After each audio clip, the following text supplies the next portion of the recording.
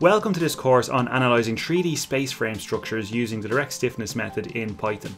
After completing this course, you'll have the knowledge, skills and tools to be able to build 3D models and analyse them using your own structural analysis codes in Python.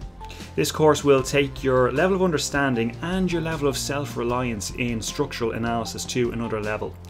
I'm Dr. Sean Carroll. I'm a chartered engineer, a senior lecturer in structural engineering, and I'm the head tutor here at DegreeTutors.com.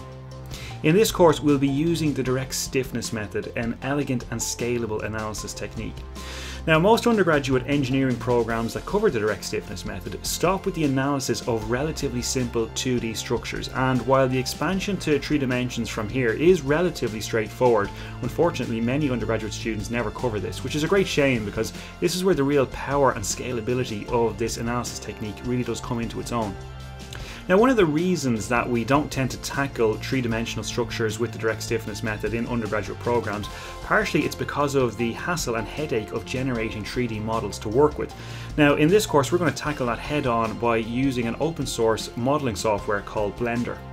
Blender is, as I said, an open source modeling tool that is exceptionally powerful and versatile. And with its Python API, it's going to be a perfect fit for our modeling and analysis workflow.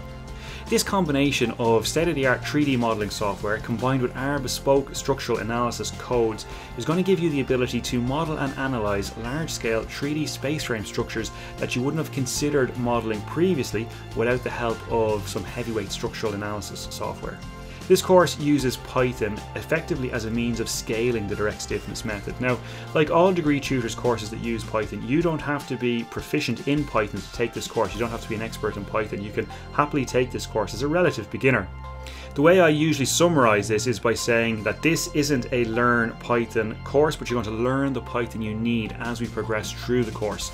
And so I won't turn you into a Python developer, but you're going to learn what you need to get through the course, and by the end of the course you'll have enough Python knowledge to deploy on your own projects. So who should take the course? Well, anybody who has taken our previous course on 2D truss analysis or our previous course on 2D beam and frame analysis using the Direct Stiffness Method. In particular, if you've studied the Direct Stiffness Method for 2D structures and you want to see it in full 3D and really see its power and flexibility, well, this will be a good course to enroll in. It's also a good course for anybody who wants to leverage programming in their structural analysis. So, if all of that sounds like something that you'd enjoy getting your teeth into, enroll in the course and I'll see you on the inside.